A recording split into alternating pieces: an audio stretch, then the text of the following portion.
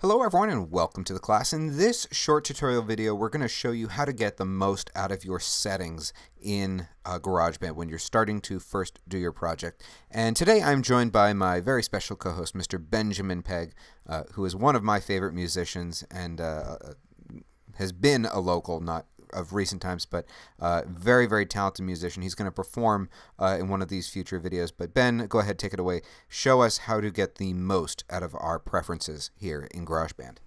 Okay, this is definitely something that you need to do before you hit the record button if you're using real instruments. So I am going to go up to the GarageBand preferences. And here in the general preference pane, we have automatically merge software instrument recordings when using cycle mode. This just has to do with how you're handling loops, which we are going to go into, I think, in a video ahead. Yes, so that we will just leave checked by default, and we're going to move on here to our audio MIDI inputs.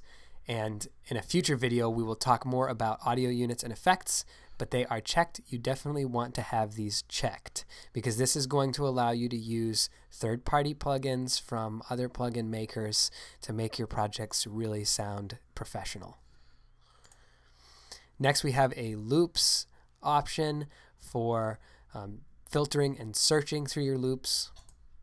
Then you have info, which you can use to add your own name, your album name, for when you send and share your songs to iTunes. It will have your personal information in those tracks.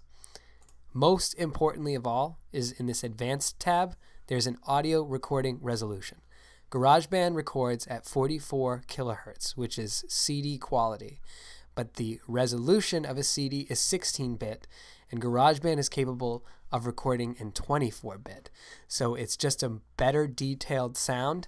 You definitely want to have this checked before you hit the record button so that you're getting the highest resolution available. That's really it. Okay, perfect. So make sure you check out some of the other short tutorial videos. Again, folks, the reason why we're doing short videos for going over GarageBand instead of a longer one is it is a very, very complex piece of software, and it has become increasingly more complex as Apple has released newer versions of it. So check out some of the other videos we have. That's all for today. Please leave us your feedback in the comments section below. We'll see you next time. This is David A. Cox along with Ben Pegg. We'll see you next time. Class dismissed.